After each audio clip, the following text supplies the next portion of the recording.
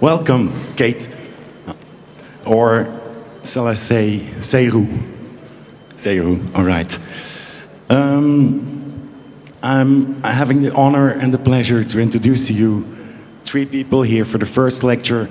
And Seru will start. She is a PhD, doing a PhD concerning environmental physics in which university? Heidelberg, all right. I noticed here that for some people, climate change seems to be just news that's passing by. For some others, it's a little bit more fake news. Someone this morning called it even, he called for some good old global warming, I noticed. And I think we all need to reconsider solutions. Otherwise, we could end up in a kind of apocalypse. The word is to you. Please give her a welcome applause.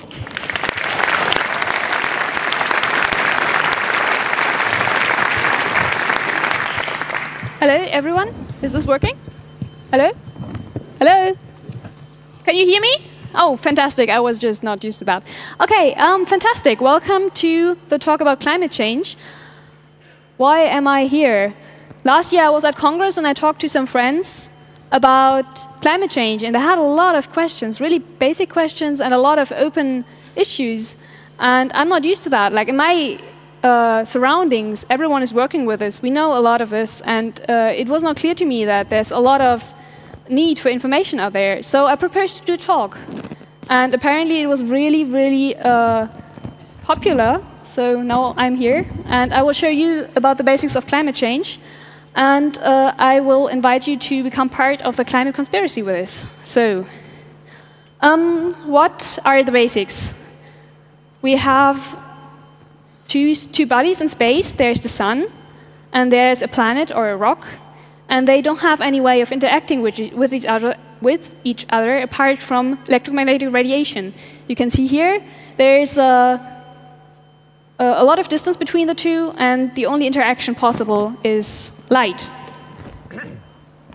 What is light about? As you know, you can deconstruct light into its components. You can see a rainbow if you use visible light for that, as you can see here with a prisma. And if we do that for sunlight, we see that there's a large maxima in the visible part, in the green to be exact. And of course, that's not a coincidence. And there's also a large part that we cannot see. That's on the right, this long tail, that's infrared light. You can feel as warmth. And on the short side, there is a bit of ultraviolet radiation that is harmful to the skin. So this is what arrives at the top of the atmosphere, this kind of spectra. You can see at the bottom, it's the wavelength, which is a parameter that gives the energy of the light. And you're going to see that a lot during this talk. On the other axis, you have the intensity of the light. So a lot, well, high values mean a lot, low values mean only a little. And this is a new spectra that's been taken on the ISS, where they have monitored this spectra for over 9 years, all the time, to see the changes within one solar cycle. So this is a very important area of research to see how this changes. So if you've done physics before, you have probably seen this kind of form before. It's this form. It's given by Planck's law. Planck found this law in about 1900, and it gives the relationship between the temperature of a body and the radiation that comes out of it. We see that every body that has a temperature higher than 0 Kelvin, so nothing, emits energy. You can feel it when you touch warm. When you touch anything, you can feel there's some radiation going off, and if it becomes warmer, you put something in the forge, it radiates off more energy. So this is the relationship. I put the formula in the bottom. Don't be surprised. At the same time, if you do the derivation to see where the maximum is, you can see that it's simply inverse to temperature. And as you can see here, there's a body that's very hot. It's 2000 Kelvin. There's a body that's only 1,500 Kelvin, and a body that is only 1,000 Kelvin, and you see that it gets less, but the maximum also shifts. So why is this interesting? Let's look at the temperatures of the sun and the temperature we have at Earth. I did this in Python, and I mistyped a little, so it's close enough, it's fine. You can see here that you can see nothing. Let me scale that up. You can see there's to the power of the -7 on the right side, and that means that there's a large difference in intensity between those two bodies. But what is really interesting is this part. There is almost no overlap between those two spectra. So the radiation coming off the sun and the radiation coming off the Earth, they are very, very different in energy. Why is this interesting?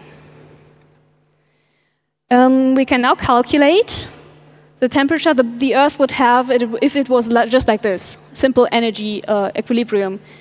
There's another parameter we need, because the Planck spectrum, the thermal radiation spectrum, describes the sun fairly well, the Earth not so well. And the reason is that the Earth also reflects light.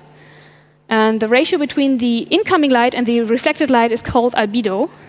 And just to demonstrate this, I put an object with high albedo and an object with low albedo here. And you can see that one of them absorbs all incoming light, and the other one reflects all incoming light. And so you can imagine that the person who is here with a low albedo will become very warm after some time, and also start to radiate off heat. And you can imagine that the wavelength they will radiate off, if they didn't have internal energy, whatever, will be different. So Earth has an albedo of about 0.3. 30% of the radiation coming in from the sun is directly reflected off. And you can see here I put a green dot there. And I put these green dots at places where we have a chance to change parameters concerning the system. So if you see this green dot, and if you don't see it, just think about what should we do to change parameters of the system to change what's going on. So here's one chance we have. Something that has high albedo on Earth is snow. Fresh snow reflects about 90% of incoming light. Something that is dark is the ocean. The ocean reflects only about 10% of incoming light. So you can imagine that if ice on the ocean goes away and open sea is there, you get a change in this reflected value. At the same time, you can just paint stuff white, and you will also get a change. So if we add this together, we get a temperature of -15 degrees on the planet. This is not true. You know this. I'm happy it's not true. And the reason is that we have an atmosphere. What does an atmosphere do? It can interact with light. There's a law here that's been found by Lambert and Baer, two different people who found parts of it at different times, 1729, 1852, as you can see. And it describes how light is absorbed in a gas or in a body. I put the formula here because it's very easy and telling that there is an exponential decrease in the light, and it depends on 3 parameters. It depends on the distance the light travels in the gas, L. It depends on the density of the gas, so how many molecules of the gas are there, it's rho. And there's a parameter called sigma. It's the absorption coefficient, and this is gas dependent. It's also constant, so it doesn't change over time. It doesn't change. It changes a little with pressure and a little with temperature, but not really. And we measure this in the lab. So this is a very well-researched law. And you can also research this in your lab if you want, or in the hackerspace or whatever. It's really easy. So what are the consequences of this? I brought you a picture of NO2, you know, the diesel scandal gas. Not very healthy, so don't breathe it in. And you can see different concentrations here. We have almost nothing up to a very high concentration. And you can see that it gets darker and darker. I also put the absorption coefficient down there, and I also painted with colors the wavelengths you can see. As you can see, there's a lot of absorption going on in the blue wavelength range, and not a lot in the red wavelength range. And these two images are linked. If you had to guess from the plot which color the gas is, or you should be able to do that now, you can say it's reddish because the red can pass through. So we have this effect in the atmosphere. We have gas that absorbs in the infrared, but not in the visible. Let's run our calculation again. Now we have an atmosphere here. There's 100% of light coming in from the top. It goes down to the atmosphere. 30%, as I said before, is already reflected back. So this does not concern us at all, unless we want to change it, but yeah. And 47% are absorbed by the ground. The ground heats up. You can feel this if you put your hand on a stone when it's sunny. And the rest is already going into the atmosphere. Now, what does the gas actually do? As you can see, about 12% can make it through of the infrared light, the light with a lower wavelength, with a very long wavelength, and it can go through, but a lot of it cannot go through. It will be absorbed by the atmosphere immediately. So the lowest layer of the Earth heats up. It becomes warm as well, so it starts to radiate as well. Depending on the temperature, it will radiate at different wavelength ranges and at different intensities, but it's still going to be in the absorption area. So at the wavelength the gas absorbs, it's also going to emit. I'm going to show you later. This effect also stacks to further layers. So the next layer of the atmosphere will also absorb some of the light coming from the downwards direction. It will heat up. It will start to radiate. This radiation is going all directions. So a part will go back down. And in the end, you get a mean radiation level of about 97% of the incoming sunlight going back down. So about twice the level of the sunlight that reaches the ground is coming back down from the atmosphere again. And if you run the calculation on that, you can just run the sums here, you can see that 144% of the light are actually radiated out. So the black body temperature that you get at the Earth is higher than it would be without atmosphere. We get about 15 degrees Celsius. This is the real temperature we have. So this is actually a very nice effect. We call this the greenhouse effect, the natural greenhouse effect. And it's useful for life on Earth because it protects us. I can show you the same thing in spectra. The top spectra shows the black body radiation of the ground. So you can see it's very smooth. You can also run the calculation on that. You get the same plot. In the next part, you get the downwards radiation. So the gas absorbs in the parts that are elevated here, and absorbs and heats up and emits again. So this is coming down. This is what you can see if you measure the light coming down.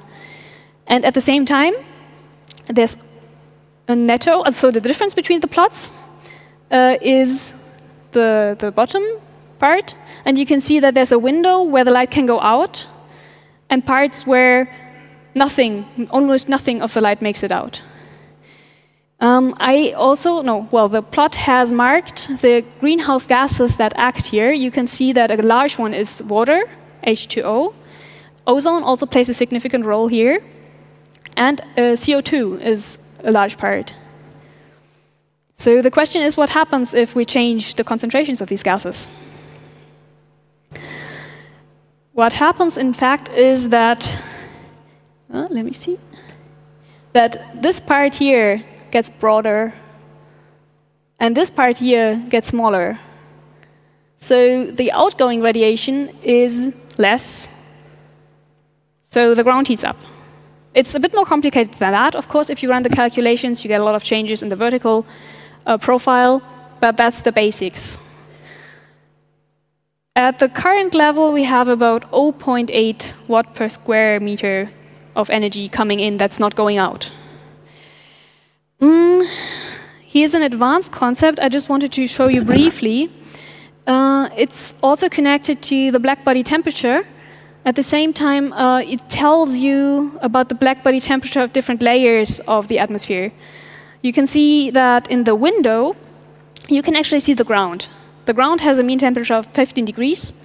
And you can see in the outgoing radiation here, the radiation you measure from space, you can see the photons from the ground. At the same time, in the water absorption areas, which are 2 here, you can see that it's about minus 30 degrees. This light comes from an area where the air is minus 30 degrees, so in the stratosphere already.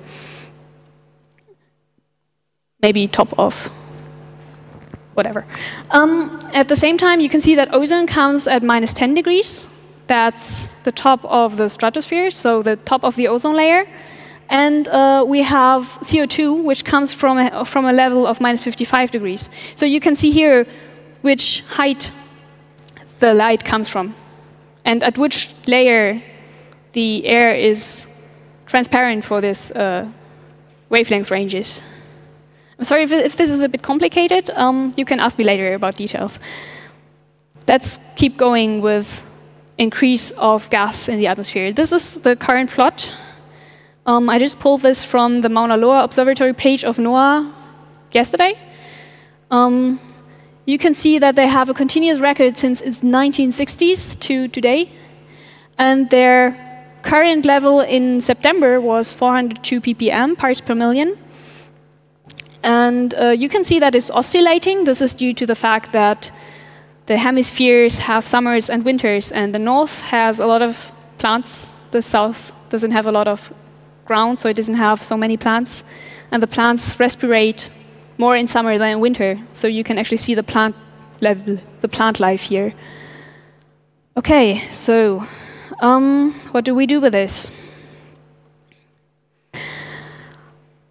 We can run a very simple calculation from what I showed you before. You know everything you need to run a very simple climate model. If we increase the CO2 level twice, you can get a temperature increase of 1.2 degrees Celsius. Now, if you compare that to the increase we had already back from the past, you can see that there's a mismatch there. So what is happening is that there's a lot of feedback mechanisms. We have energy coming in. The energy can melt water, can melt ice, change the albedo of the Earth. It can generate more clouds. There's more energy. More water can be evaporated. More clouds can be generated. It changes the albedo. It changes the outgoing energy level. And the temperature gradient changes. So there's a lot of feedback mechanisms. And we come to a result of about 1.5 to 4.5 degrees Celsius from this, but you see there's an error range there. We'll talk about that later. We call this concept climate sensitivity. It just says how the climate system reacts to a doubling of the CO2 content. See you next talk. So the question is, we have too much energy going in now because the sun gave us energy and it's not going out anymore because there's a barrier there now. So where did it go so far? I already told you that there's a plus of 0.8 watt per square meter coming in, but we don't have a heating that corresponds to this value. So where did the energy go? So far I talked about basic laws, basic physics laws you can easily measure in your own lab that physics students all over the world measure every year, and so far I didn't find a mistake. Now I'm going to talk about measurements that fit together with this result, that we have an energy overlap, energy over too much energy. So where does the energy go? So far it seems to go into the ocean. About 93% of the energy so far went into the ocean. This plot shows you a few data sets that all have the same conclusion. The upper layer of the ocean, that's the top part, warms up. The lower layer, the deep ocean, also warms up. That's the lower plot. So this is where the energy goes so far. Here's another place where the energy goes. It's a plot that shows the ice extent on the Arctic on the top in an annual way, and the lower part shows it dissolved for different months. And it's different data sets, different colors, different data sets, and you can see they all agree it's going down. So here's another sink of energy for us. And if we add these together, there's the expansion of water due to heat. You know, things that warm up expand. And there's the expansion of water content due to ice melting. That's the lower two curves. And if you add them together, they fit very nicely to the curve that shows the measured increase in sea level. So this follows from very basic physics. This is where the energy is going. If you're not convinced by this yet, I have more plots. I'm not going to discuss these in details. There's a few plots here that correspond to air temperatures. I marked them with air. And there's a few plots that are corresponding to sea temperatures and sea temperatures, sea content. And snow and ice are also there, and you can see they all agree. We have 2 data sets, a minimum, and up to 7 data sets here, they all agree. So the data is also there. So what we know so far, the basic physics tells us that an increase in any of the greenhouse gases will lead to an increase in temperature. There's feedback mechanisms, and we don't know exactly, very exactly what that leads to, because there's an error range on the climate sensitivity. And we see that the data shows an increase in energy uptake in the system. Where do we go from here? We have to run models. So what we do is we use these basic physics laws. We parameterize the Earth, and we try to calculate the response of the system. Now, I only discussed very basic things here, and there's a lot more impact factors on the climate. You can talk to me later if you want to discuss this, no problem. The main ones here are aerosols, so particles in the air that shield the heat, well, the incoming light a little. There's clouds that can change.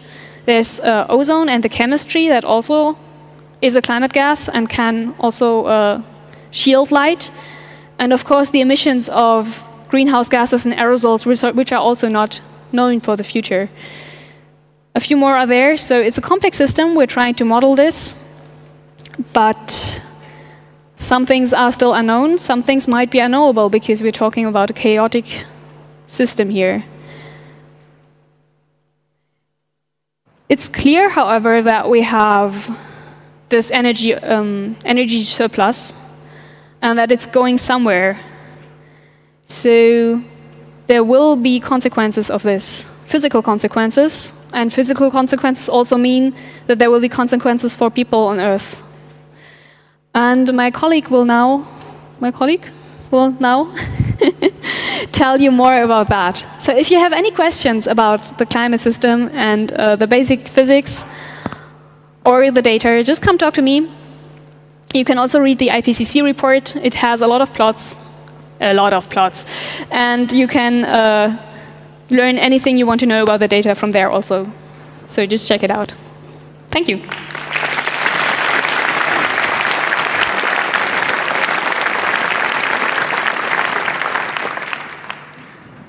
Okay. Yeah, like Katja said, we know fairly well about the greenhouse effect itself. And, well, with some confidence, we can also project the temperature on average for the next coming decades. Of course, that depends on how we emit further greenhouse gases. So if we continue emitting, we'll probably end up at about 4 additional degrees Celsius. If we really manage to mitigate a lot of our emissions, we might even manage to get below 2 degrees. Well, but what does that mean? Well, one of the most well-known impacts of climate change is sea level rise. Like Katja said, the mechanism there is not fairly simple, but at least easy to understand. Because when oceans heat up, they expand. That gives a big contribution to sea level rise.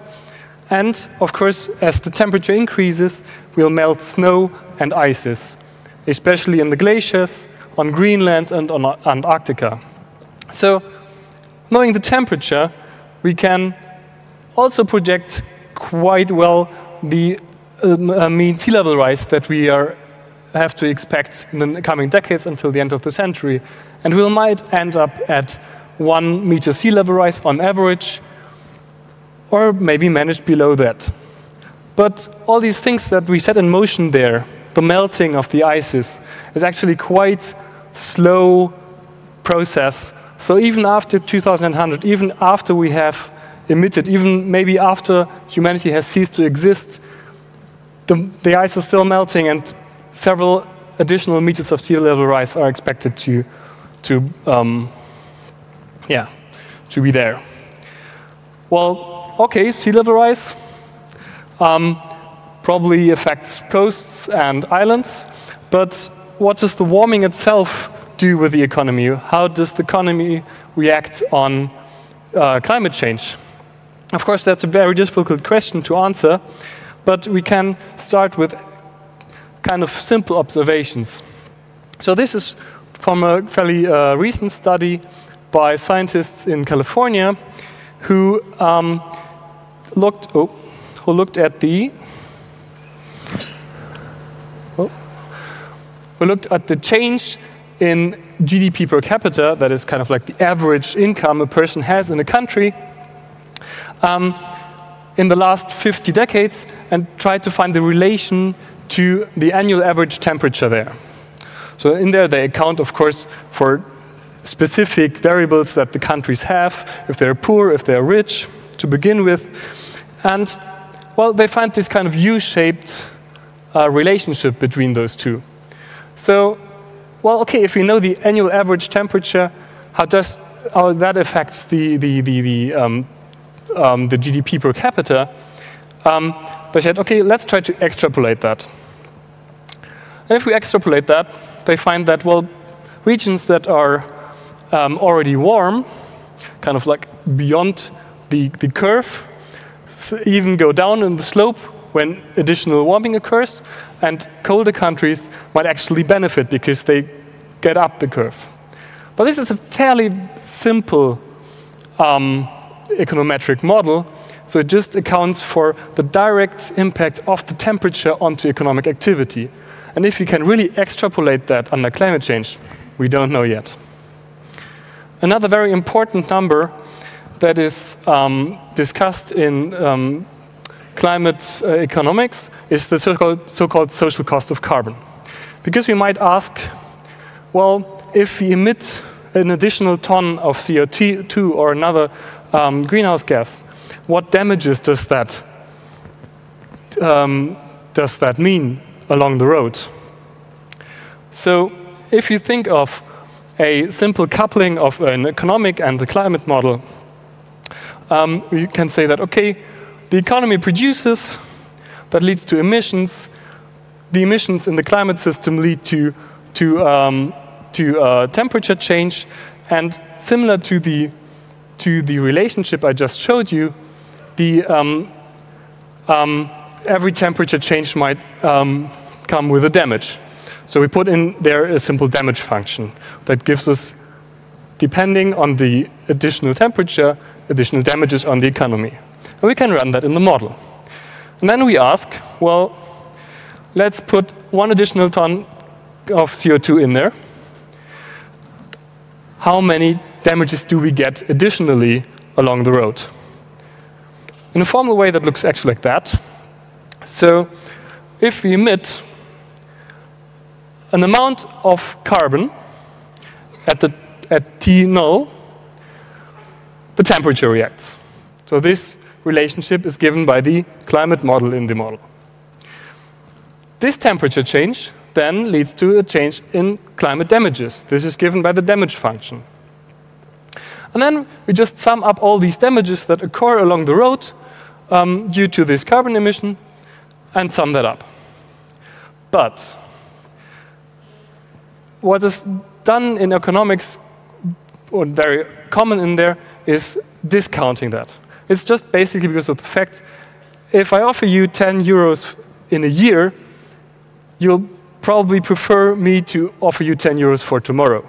So you'll value these 10 euros tomorrow more than those in a year.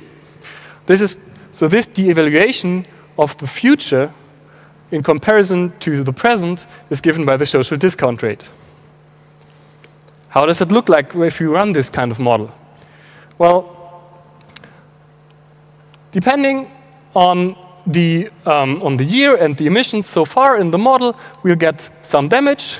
This is the famous model DICE. It's actually quite simple, and we are currently trying to make that more accessible for people who know Python to play around with that.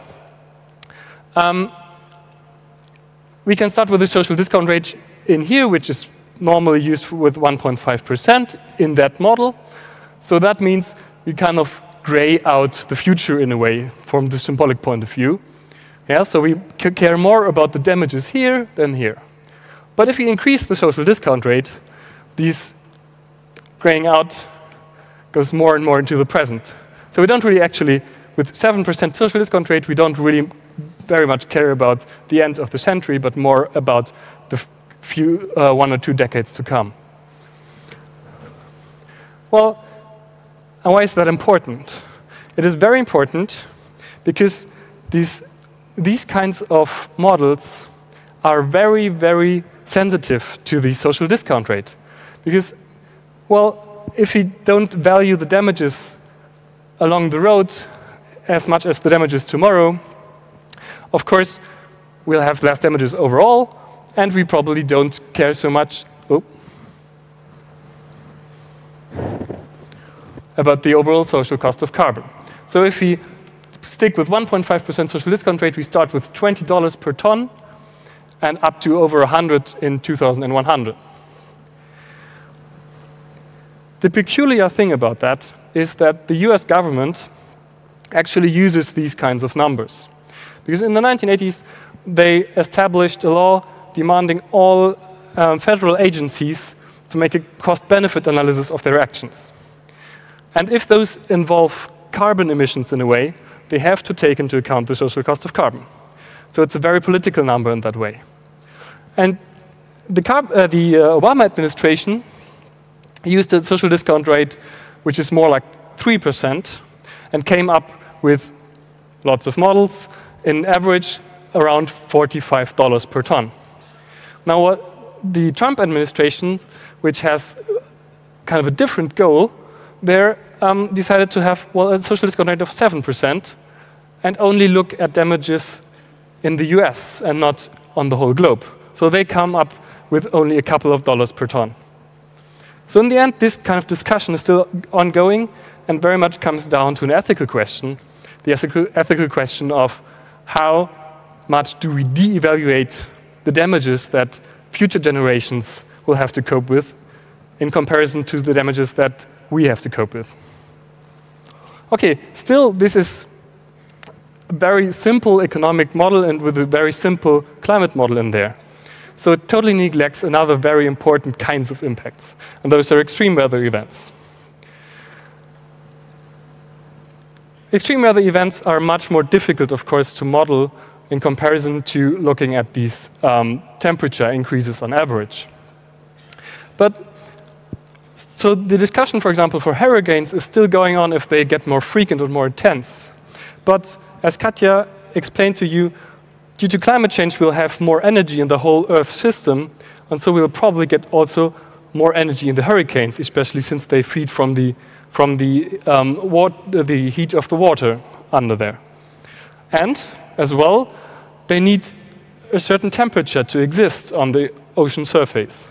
So if the ocean's warm, they might even cover a larger area. So just as an anecdote, in the last hurricane season, the Hurricane Ophelia reached Europe and thus really got off the charts of the grid that the US Hurricane Center uses. Well, you probably also heard about other kinds of impacts, which are floods and droughts. And also here, the basic physics at least tells us that if air warms, it can hold more moisture, and so wet regions probably also get even wetter. On the other hand, hot and dry regions, warming, probably also get drier. What does that mean for society? Well, indirect effects on society are displacement and migration. So just as an example, in 2015, weather-related events alone displaced 15 million people across the globe. Displacing means, well, they might have to move, well, to their neighbors, or they might have to move to the next village, or they might even have to move across borders. All in all, we know that these kinds of impacts and these changes in the climate system will put the societies on Earth under additional pressure. So, societies that are already prone to ethnic riots, for example, or are not very stable in their political system, probably are also going to experience more conflicts. But this discussion of the relationship to climate change is still ongoing, but at least we know the pressure on these societies is going to increase. Well, and we might say, okay, why do we care? Why do we care in Europe? We might be able to cope with floods because we're rich in comparison to the rest of the world. Well, the world is increasingly interconnected economically, so supply chains of corporations nowadays cross several countries, and our trade relations get stronger and stronger. So even if there is an event in Bangladesh happening, for example, we probably experience some effects of that down the road. That might go from price changes, but also to supply failures. So we'll also suffer from damages.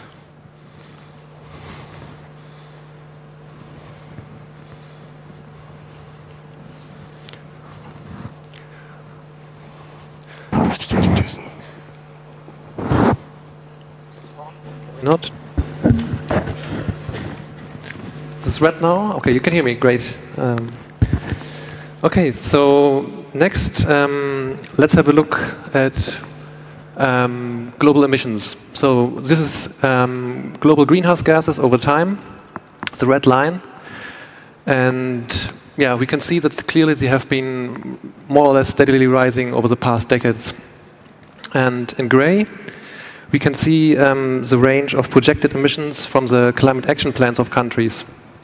So these climate action plans or nationally determined contributions, short NDCs, are part of the Paris Agreement process. And each country individually determines what they want to do to reduce their emissions. And the range is so wide because each country makes their own plans, and they're difficult to assess. Some countries might rely on economic growth, for example. One country might only give out a target that they are very sure to reach. Another country might have difficulties reaching it. For example, Germany is not even on track to reach their 2020 goal. And if you compare this range with the range that would be required to stay below 2 or even 1.5 degrees, we can clearly see that we're not even close to that. So in green and violet, you can see these ranges. So what should we do? Maybe should we start hacking the climate if you're not reducing emissions fast enough? Geoengineering is a topic that has been widely discussed in the past years and especially last months and weeks. There have been lots of articles in the New Yorker, The Economist, Wired or Der Spiegel. And also the NGOs published warning reports, and of course the scientists also published many studies, and yeah. So why is it important to talk about geoengineering and removing emissions from removing carbon dioxide from the atmosphere. They're practically part of all scenarios that are used to assess our chances to stay below 2 degrees. So here's one stylized scenario. The red line is the emissions pathway, and the brownish area shows the CO2 emissions and emissions from other greenhouse gases. And below the zero line in blue, we see emissions that are being removed, so negative emissions. And if these negative emissions get even larger than what we emit, as you can see at the end of the century, then we might even be reducing CO2 concentrations in the atmosphere again. So how can we do that? One easy way is to simply plant lots of trees, afforestation, and make sure that these trees never get cut off or burn. Another more technical approach that is part of all these scenarios, or of most of the scenarios, is a technology called BECCS. And BECCS stands for bioenergy with carbon capture and storage, and it basically means producing bioenergy, as we all are already doing. So planting crops or fast-growing woods, and then transporting this biomass to a power station, burning the fuel, and capturing the carbon that is released again in the burning process, and then storing this carbon in geological storage sites deep underground. So this sounds like a great idea, and if you think it through, it means the more electricity you produce with BECCS, the more CO2 you remove from the atmosphere. So if you were driving a car that would be powered by electricity from BECCS, the more you drove your car, the more CO2 you removed. But of course, such a technology doesn't come without its disadvantages. So to really make a difference, it would require huge areas of land. So in some scenarios, this can be up to the size of 1 or 2 times of India. So here you see India over Europe. And it's clear that having so much additional land use and farming land required would not be without problems. So there would certainly be competition with food production, so potentially rising food prices. And it's not easy to produce such large amounts of bioenergy without heavy fertilizer usage, and then potentially using in biodiversity loss and all the problems that we already have with sustainably producing things in agriculture. Another problem is that we need to move all the biomass that we need to the power stations, and then we need to transport the CO2 that we captured to the sites where it can be stored. So that would require building a huge network of pipelines, and it seems likely that few people want a CO2 pipeline in their backyard, and also not a CO2 storage site. And in fact, now already in Germany there are in some federal states, there are laws and regulations against having such sites because nobody wants them. So carbon dioxide removal, like BECCS, is a technology that directly works or attacks the main cause of climate change, so reducing carbon emissions. There exist other geoengineering ideas that work more against the impacts that we saw. And one of these is solar radiation management, and more specifically stratospheric aerosol injection. And the idea here is to mimic what happens during a volcanic eruption, and to, as we saw in the first part from Katja, to reflect back incoming sunlight so that it doesn't reach the Earth. Of course, with a volcanic eruption, the reduced temperature is gone after a couple of years, so we would have to artificially, using airplanes, bring small particles into the stratosphere and do this basically forever. This also points to one of the main challenges of this proposal. If you at some point would have to stop this for technological or economic or maybe a war reason, then all the global warmings that would be masked and prevented by this technology would then quickly be added to the warming we got anyway. And it seems certainly bad to have a fast termination shock like this than a slow, gradual temperature rise. Another problem is that who gets to decide about the optimal global temperature? It could be that in some northern countries, the people would accept a higher temperature, and some people in a low-lying island threatened by sea level rise, they would rather want temperature rise to stop immediately. And looking at the current climate negotiations process, it seems unlikely there would be an agreement found in a short time. Another idea that was discussed in the comic book story from 1988, where I took most of these pictures from, was to simply freeze water to reduce the sea level. So here Uncle Scrooge wanted to profit from a volcanic eruption and install large cooling stations at the North and South Pole, and then have lower temperature and freeze the water again, to have wide stretches of land across the coasts, to build hotels there or do farming and make a profit. In this story it didn't turn out so well, but in fact real scientists in the last years have looked what it would take to pump water back onto Antarctica and let it freeze there again to prevent sea level rise. Another study looked what it would take to rebuild the Arctic ice, and both studies used wind power to do this. It turned out that it's quite difficult and also quite energy intensive. So for Antarctica, it would require about 7 to 14% of global primary energy production to pump all this water back. So it seems all these approaches are either very expensive or potentially dangerous, or both. So what should we do with these geoengineering ideas? Certainly we should continue researching them, but we should also be very careful how they are framed, who is proposing them, which billionaire might be funding them, and how they're advertised and named can also be an indicator what's planned to do. So climate engineering is also a term widely used. Some say it should rather be intervention.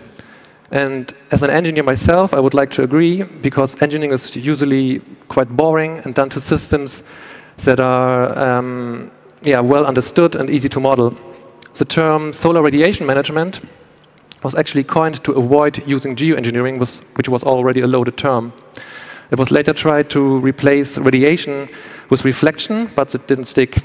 Other scientists have argued that it's not management at all, because we're not managing a process that we don't understand completely. It should rather be called albedo modification or even hacking. Cocktail geoengineering is another example of a fancy name. This was given in a modeling study where two geoengineering approaches were combined. Carbon dioxide removal is, I think, a pretty descriptive, good name. And negative emissions, well, aren't emissions always kind of negative? So let's look back at our emissions trajectory. If we want to be really sure that we can stay below 2 or even 1.5 degrees above pre-industrial warming, we should be reducing emissions much faster.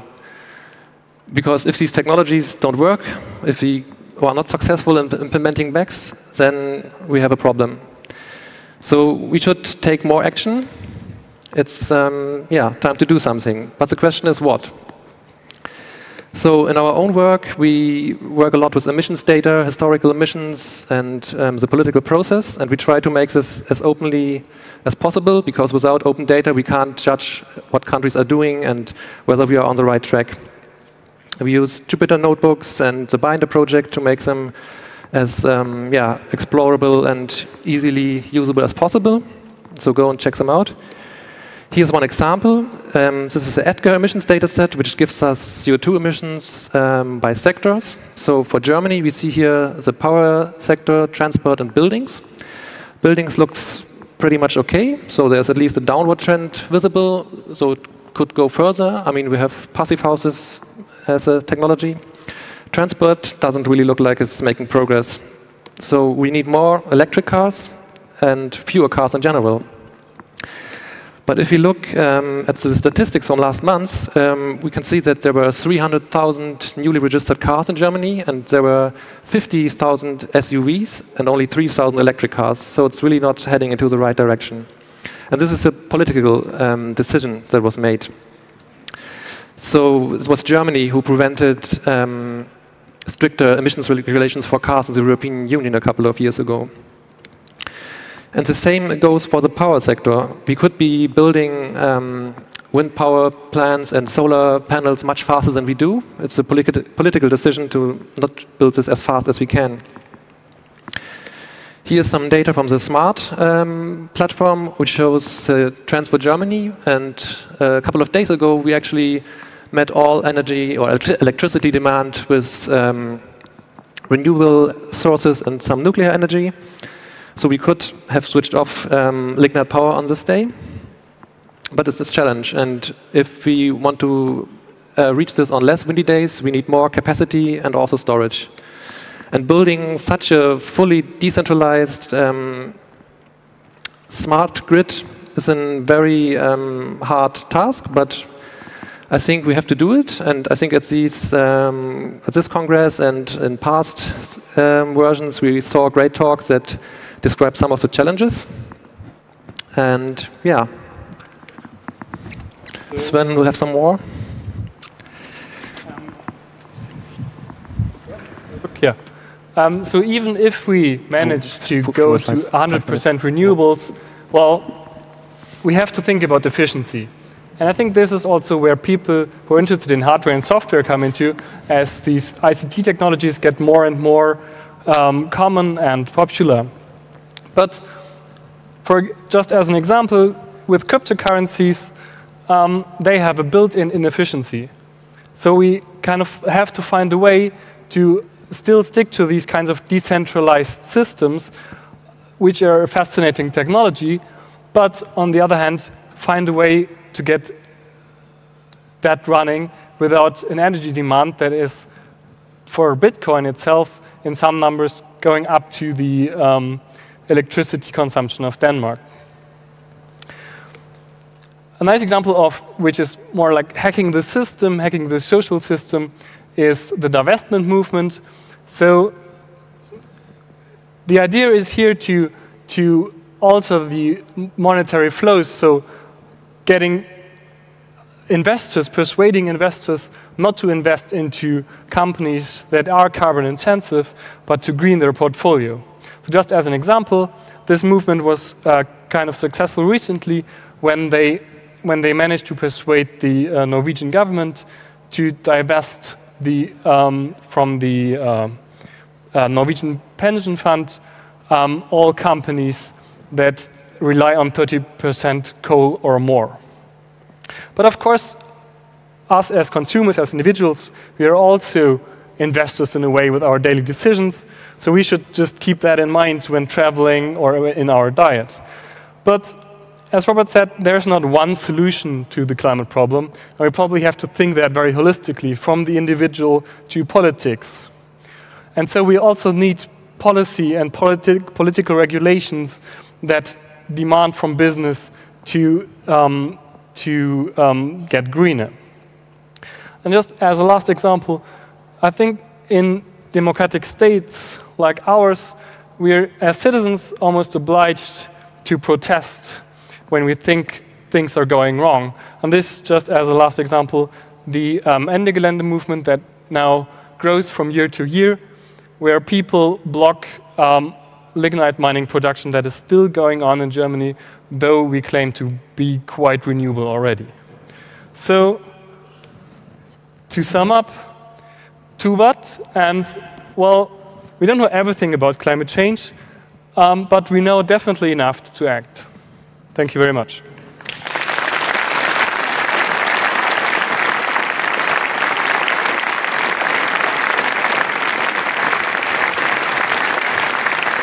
Thank you, Katja Akasailu, Sven Wilner, and Robert Gieske. You have pronounced it right, yes. Please, thank you for enlightening us about climate change and climate system and the ways to hack it. We have time for certain questions, so if you would approach your microphone. Mr. Six, yes, please go. Hello, I have a question. Do you made calculation what is the real emission of electric car in Germany? Because there are some countries in Europe when electric car in fact is coal-powered car. And when we compare emissions from this electric car powered by coal, it's 2 times greater than the emission from normal gasoline cars. We don't work exactly on this, but it's a very good question.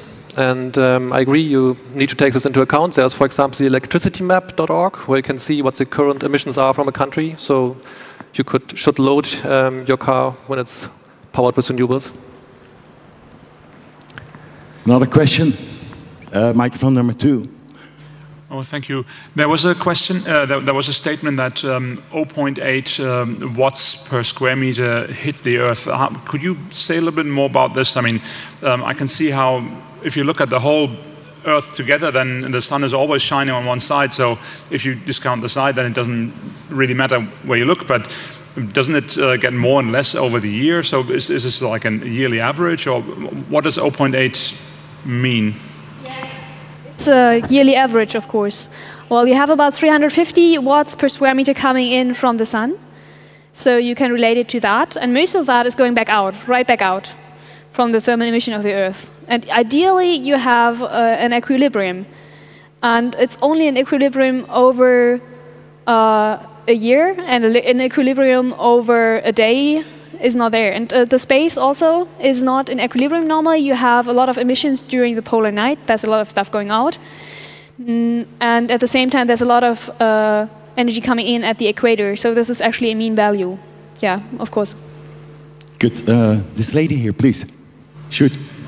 Hello. So thank you for your talk. So I guess the Earth has its own temperature changing cycles, like we had Ice Age and stuff, which were natural climate change occurrences. So how much, or do you actually know how much of that good old climate change is caused by man right now? We do have numbers for that, yes. There's one parameter that is not influenced by humanity, that's the sun intensity, so what's coming in. And the sun has been getting a little bit brighter. If you look at the components that make up this climate change, there's a very nice map in a very nice chart in the IPCC report, and you can see that there's, I have to guess, but it's a few percent, very few percent that is made up by that, yes. But most of that is actually really due to changes in the greenhouse gas content. There's some changes in land use that's also important. Most of it has actually been cooling the Earth because we have been replacing forest with farmland. So that reflects off more. But at the same time, we have all these greenhouse gases coming out from farming, so that's the main component, sadly. We can talk later about that if you want. Yes, I have to remind you as well that we can give feedback via the Farplan. And I suggest as well we take one other question here. But we're out of time. We have in 15 minutes another lecture regarding climate change, so we were gone. Please shoot. Don't hesitate. I think it's a very simple question in irony tags. So a minute ago we talked about equilibrium state, but what is definitely not an equilibrium is an exponentially growing economy. And so my question is, do you think that the climate problem could be solved inside or along with an exponentially growing economy? So because I doubt it. Well, this pretty much comes down to the question if there is something like green growth. Yeah. So I personally believe that it's not possible with the growth that we experienced and that we have experienced, that we are currently still experiencing, to really get to carbon neutral society. So I think, well, it's most often people that are very optimistic of technology solutions that say, okay, we can keep our lifestyles, we can keep on the way that we live and that we organize society and the economy and still get down to zero emissions. I personally am not that optimistic, but for example, discussions about degrowth, for example, or a steady state economy are not very common in climate impact research, unfortunately. Microphone number 7 there, in the back. Hi, you told about all the possibilities to reduce climate change and they all have trade-offs and costs, but then you brushed on animal agriculture really quickly, and I myself can't see what are the costs there. Could you please comment on that? Das ist du wahrscheinlich, oder? Or do you mean like? I mean, please. Yeah. Like, animal agriculture seems to be the odd one out in this series of things we can do, because I myself can't see any cost by just stopping to farm animals. Are there some I'm missing? Yeah, of course, not every possible solution or thing we can do does have to come with a cost. But well, of course, we kind of just brushed through that. That pretty much comes also, I think, down to a societal discussion of how we want to treat animals and how our standard of living, or what we are used to eat, is actually how much we value that over, for example, climate change. Is that sufficient? Okay, microphone number 2, the very last question. All right. Yeah, thank you. My question is about the climate modeling. So one of the least crazy skepticisms I've heard was by physicist Freeman Dyson, who doubted that basically the effect of increased carbon in the atmosphere on plant growth would be sufficiently modeled, and theorized that more carbon would mean faster plant growth, and regarding the feedback loops that were mentioned, would be one example of a dampening feedback loop rather than a reinforcing feedback loop. Yes, that's true. That's one of the feedback loops, and it is modeled. There are papers out there that actually measure plants. They put plants in a little greenhouse and put CO2 there and measure how fast they grow. And the part that was missing from the 97% that went into the ocean so far is supposed to be taken out probably by the biosphere. We're not sure. So this is included in the model. The question is how well it is included in the model. These insecurities, these unknowns always create a bit of an error range. So what you usually do is you put the bottom parameter in, you put the top parameter in, and a few in between maybe, and you see what happens. But yes, we're working on that. It's just not enough. As far as we see, it's not enough to offset the problem. Thank you. Oh, okay. And there's a talk on that later, I just heard. Okay. Thank you. Please give us a warm applause, these researchers.